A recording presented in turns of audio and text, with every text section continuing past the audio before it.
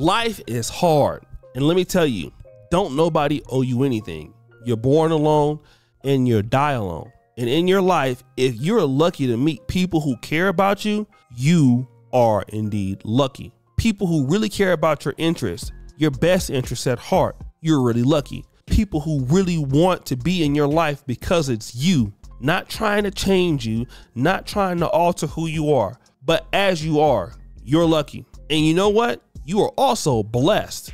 And I want you to take time today as you're listening to the podcast of all the real friends and family that you have in your life that really love you. But stop the show. Unfortunately, some of us take kindness for weakness, and we are not appreciative of the great people who have come into our life and who care about us. The great people who have taken time out of their day to make sure that we are feeling all right. And it's unfortunate. Those are the people that we disrespect the most. Men do it, women do it. Sons and daughters also do it. But it even hurts more when the person is your spouse, husband or wife. Now, let me just tell you something, because when everything is going right, it's easy for people to be around you. You got money, you got gold teeth, you got them new Gucci sandals. Booty clapping sounds. Yeah, you looking good. But sad music, all it takes is for something to happen to you. Gunshots. You get shot, you can't walk, you lose your job, and those people are gone. Bye-bye. And that's it. But let me just ask you a question. Stop the show again, Nima. What if you're at your lowest point and somebody comes through for you, even when nobody else would do it? How would you feel about that person? Shh, man, I know I'd appreciate that. And that's exactly what Papoose did. Papoose is a mixtape New York rap legend who's a stand-up guy. From people that I've talked to in the industry, he is who he say he is. He's legit, and he's not about no BS. And when he was talking to Remy Ma, he would go visit her in prison every day. And that was despite being, at that time, the legendary mixtape king in New York City. He could have had anybody he wanted. As many beautiful women there are in New York City, especially with that being the hip-hop capital of the world, my man could have took anybody he wanted. But no, he chose her to his own detriment. And sometimes we can be loyal to the wrong people. But just so you don't take my word for it, I want Remy Ma to talk about how loyal Papoose really was. Pap used to come see me literally every single day, so I was chilling. I was like, so he came up every day? Every visit? For the first year, he came literally every single day. When you're in a max, you have a visit every day, except for it alters on the weekends, Saturday or Sunday. So literally every the first year, how he far came is every day. Bedford Hills from? It's about 45 to an hour, depending on traffic. So he was running up there every day, like coming up there. Yeah, to, like, I mean, it got to a point where I had to tell him, like, yo, like, I'm good. I'm all right. Like, and I guess, like, when he believed it, that was all right, and I was like, he was like, all right, cool. And then he'll come, like, a little bit less. He'll come, like, 3 times a week. Or like. But you know, when Remy Ma got out of prison, and remember, she was a pretty decent female rapper before going in, so she had some clout. But coming out of prison, you know, things got different. She started dressing real provocative, you know, started showing the booty a little bit more, started going out and getting a lot of attention. And she was trying to make up for lost time. And my man Papoose, he was letting her rock. It didn't seem like he had an issue with it. And that's where the beginning of the end happened. You see, let me tell you something. And I'm not trying to say as a man that you need to control women or anything like that. Well, you can't control anybody because they're humans and they're adults. But you should be trying to control the situation. And if you're a person that has an issue with your wife dressing a certain way or your girlfriend dressing a certain way, that's something that you can't just let go. It just can't be happening like that. But a lot of times guys do let it go. And when you let it go, it's all bad. So that's what happened with the guy. He let it go.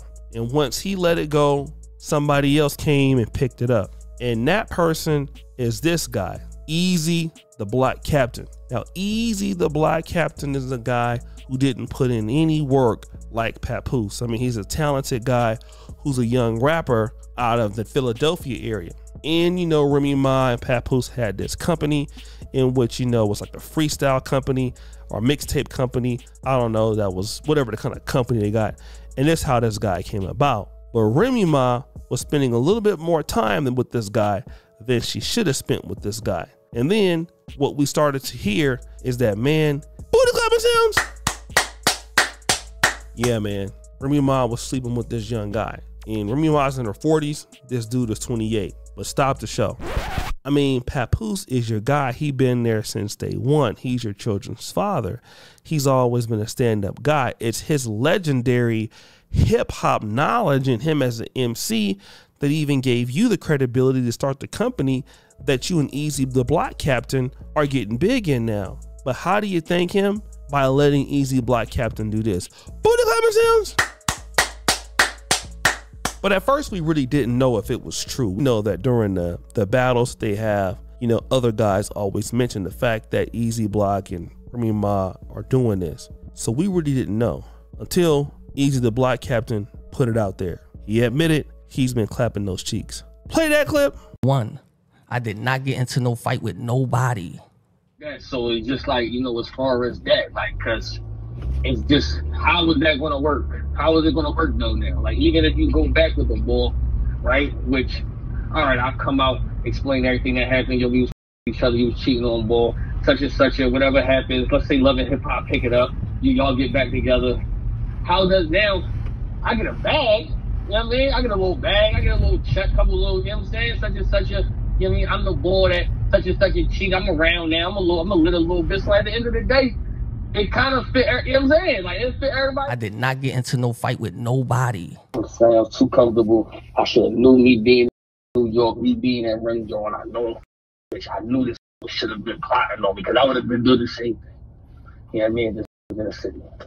I did not get into no fight with nobody. No blood, no nothing. No blood, no scratch, no nothing. And he had 2 clean joints. 2, nobody has ever knocked me out ever in life. In life, period. In life, period.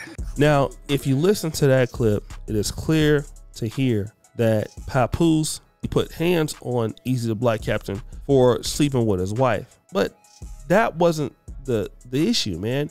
And I used to always understand that and think about that. Like, why am I so mad at the guy? The guy is not the problem.